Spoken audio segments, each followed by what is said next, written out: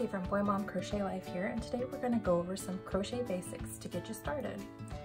So the very first thing that you may be wondering is, what size crochet hook do you need? All you have to do is find it on your yarn ball here.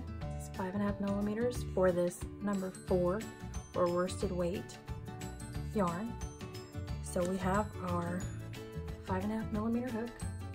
See that? And we're gonna get started. The very first thing that you need to know how to do is make a slip knot. The easiest way that I have found to do this is to hold the tail in your hand, take the yarn, wrap it around your finger, all the way around, pop it off your finger, push the rest of that tail through, pull it tight. Pretty easy. Go over it one more time. Hold the tail in your hand, wrap around your finger all the way, pop it off, push the rest through your loop, pull it tight.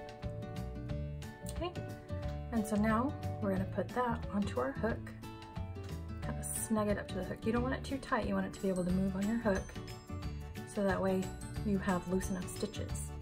And the next thing we're going to learn how to do is chain. This is how you'll start most crochet projects, at least until you learn how to do foundationless crochet stitches, but usually this is how you will start things out. And what you do is you yarn over the hook and then you just pull it through. So back up, yarn over, pull it through.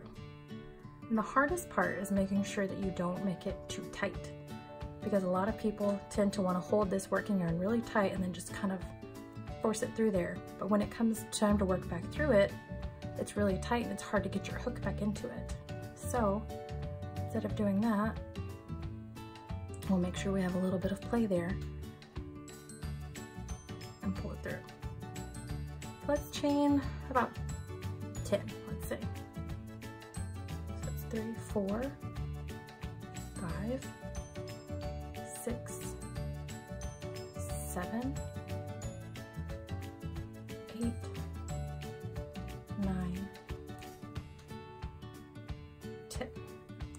I got a little bit tight on the last ones because I was running low on yarn. So we'll see how that affects us. So now what we're going to work on is single crochets.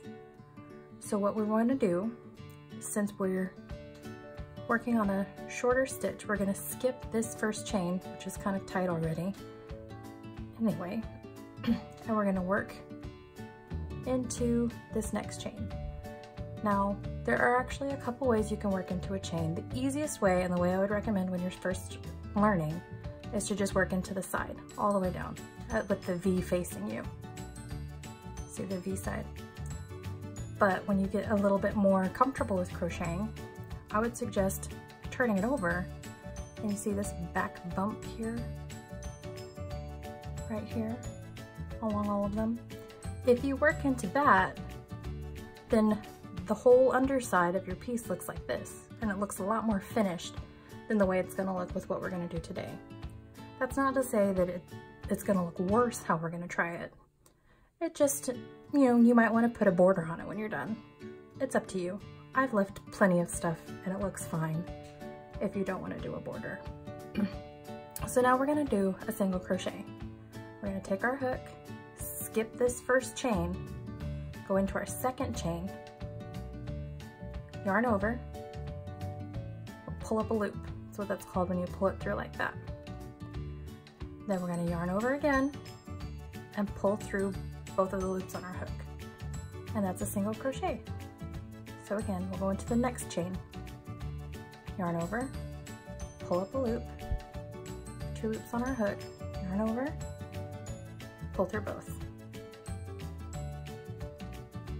Go into our next chain, yarn over, pull up a loop, 2 loops, yarn over, pull through 2.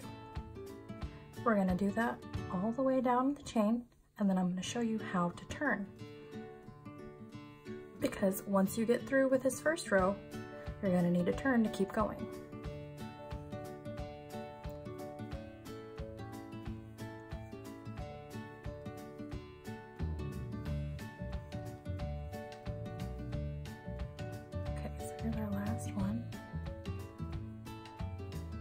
2. Okay, so now you can see our single crochets, and it's real tight at this end because that last chain was too tight. So again, the importance of having loose enough chains. So now to go on to our next row, we're going to chain 1, and then we're going to turn our work.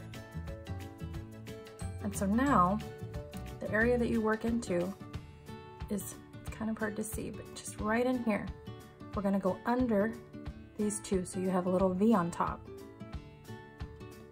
And you can see now that I've stuck my hook in there, it's a little bit easier to notice. But that's where we're going to go in. And then we're going to yarn over, pull up a loop, yarn over, pull through 2. Make sure you don't work down here because that's in the body of the stitch. We don't want to do that. And I know it's kind of tempting because it looks so much bigger. Actually, that's not even the body, that's down into our foundation chain. Excuse me. It's tempting because it's so big and it looks like that's where your hook goes, but it's not. You want to go right under these 2 loops. So you should only have what looks like 1 piece of yarn right here. 2 if you're looking at it from the top. Yarn over, pull up a loop, yarn over, pull through 2. And that is how you single crochet.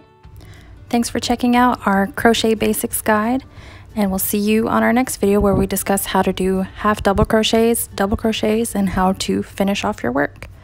See you next time.